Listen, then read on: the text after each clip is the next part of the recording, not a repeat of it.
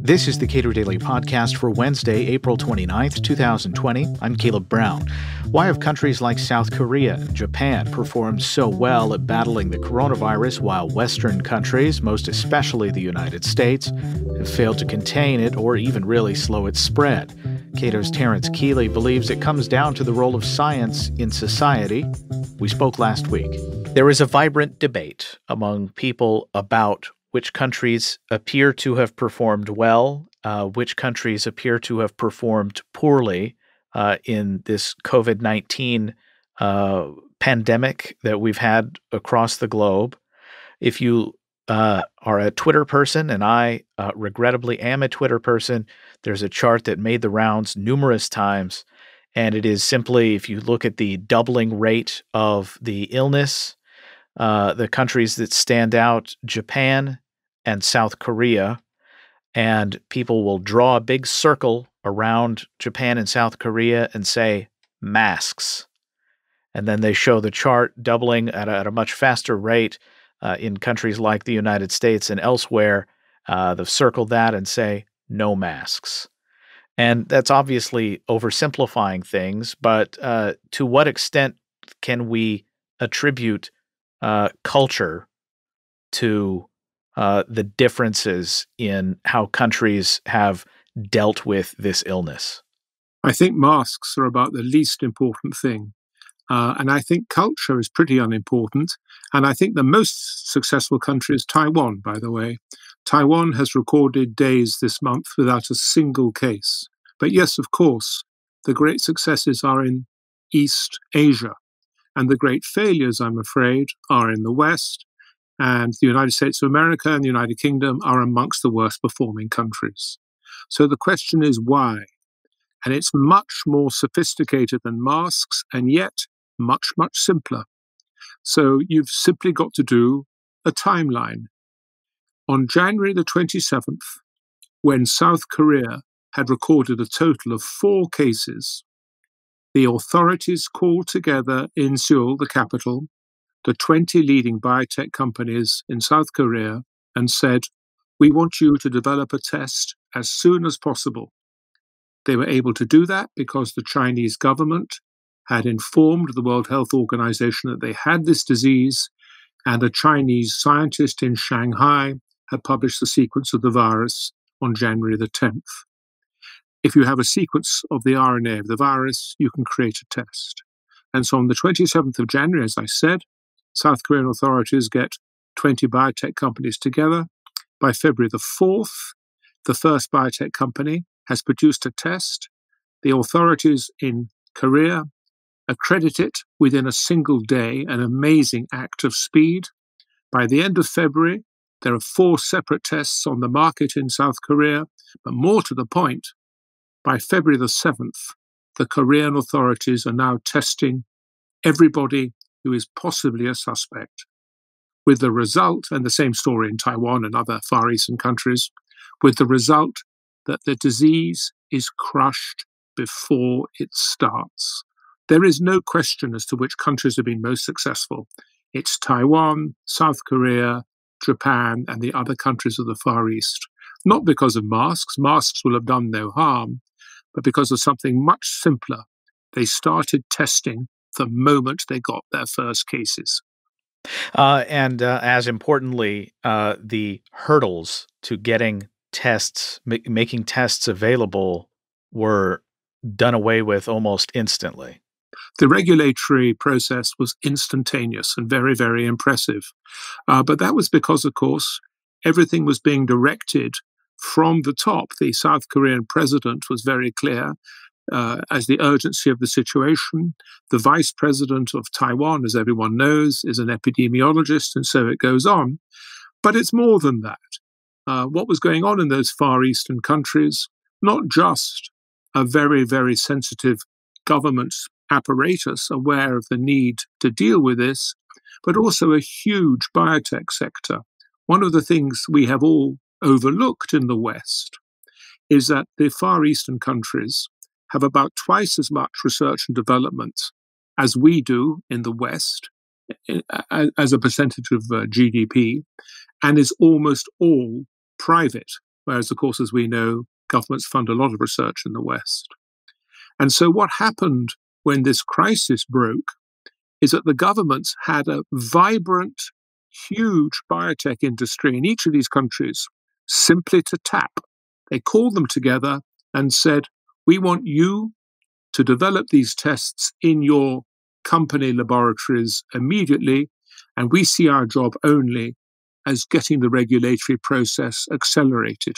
So this was a terrific triumph in the Far East of private free market science. The United States did not take advantage of the tests that had been developed in these countries. Why not? There are two or three reasons for that. One of them, I'm afraid, does go right to the very top of the United States. Barack Obama, building on the legacy of George W. Bush, so this is not partisan, this is a bipartisan remark. George W. Bush was very well aware of the dangers of pandemics, and Barack Obama was very well aware of the dangers of pandemics. And Barack Obama had established in the National Security Council a pandemic unit, not just to lead America's response to the next pandemic, to lead the world's response. Barack Obama saw the United States as the essential nation. He knew, we all knew, this is hardly mysterious, that pandemics are absolutely inevitable. There would be another one. After all, in the last 15 years, we've had SARS, we've had MERS, we've had Ebola, and of course, there's still AIDS. And so Barack Obama had established in the National Security Council the world's pandemic center. And this, I'm afraid, was degraded, decapitated, done away with, reduced in size, marginalized 2 years ago by Donald Trump. And that was perhaps the single most grave blow to the security of Americans and people around the globe that we've witnessed in the last couple of years. So what of the relationship between the public sector and the private sector when it comes to scientific inquiry? What's different about countries like Taiwan, South Korea, Japan versus the United States or most of Europe? There's a very fundamental cultural difference. It's a very good question. And I'll put it in a sentence. In Taiwan and the Far East, the culture is that the job of science is to help society. So there is practically no government funding of research in those countries. Research is left entirely to the private sector where it flourishes. I mean, there's twice as much research there as there is in the West. So it certainly flourishes in the private sector. And the job of the government, and it sees itself simply to tap that science in the public interest when necessary. But our culture in the West is it's the job of society to support science. And so we have all these huge programs, NSF, NIH, ARPA, it goes on and on and on, by which the governments of the West tax their people to support science, whereas the governments in the East do not tax their people. It's industry that supports science, and very successfully, and the government simply taps that science when there's a national need. As of this recording, it was just 2 days ago that the FDA approved an at-home COVID-19 test. In some states, those tests are still illegal. And the tests that were being developed by, I forget, either the CDC or the FDA, probably the CDC, they discovered early on that they were doing a bad job of developing a test. They violated some protocols, and the tests ultimately failed. So, where do we go from here in trying to manage events like this? Well, there are two answers to this. First of all, on the subject of tests, you only have to look at what happened in South Korea. South Korea produced so many tests so early that there was no nonsense about doing it at home. There were public test drive-in sites all over the country. These were based on McDonald's, they were based on Starbucks, and they were, of course, free.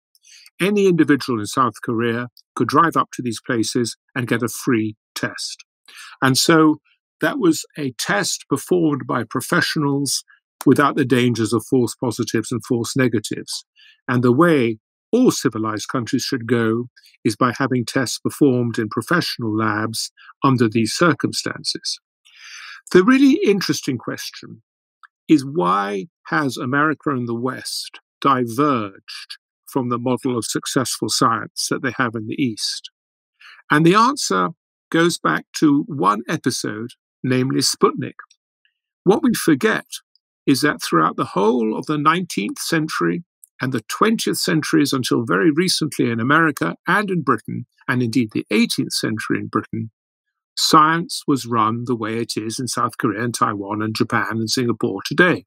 It was left to the private sector, and the government did not involve itself in science except for so-called mission science, where a government says, well, this is a public mission on behalf of society, such as, for example, a pandemic, or in those days, getting advances in latitude and longitude, which was seen as public goods. All that changed in America in 1957, when Sputnik was launched. And what happened at that point was a real panic that overtook not just America, but England and the whole of the Western world, that the Russians were going to overtake. And so in 1958, a very interesting experiment was performed. The United States government created NASA. It created the Higher Education Defense Act, which is all about putting money into universities. And it created ARPA, the Advanced Research Programs Agency.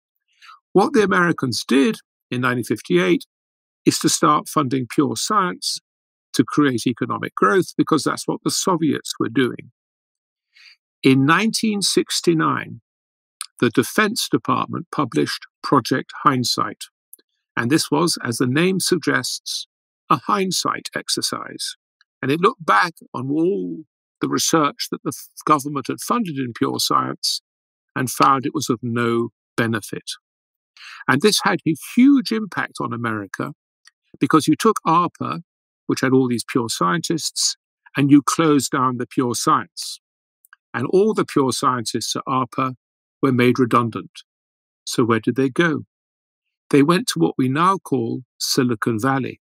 They went to work for a company called Xerox at Park, Palo Alto Research Park, and there they created the personal computer. It is absolutely true that Bill Gates and Steve Jobs and others went to Xerox Park and got their ideas from that. And the important point is this: it happened because America closed all the pure labs, made the pure scientists redundant, and forced them to work in industry. And it's industry that produces wealth. And it's the same in the Far East. They never made the mistake there of thinking that governments should fund pure science. They understood that that was the role of industry.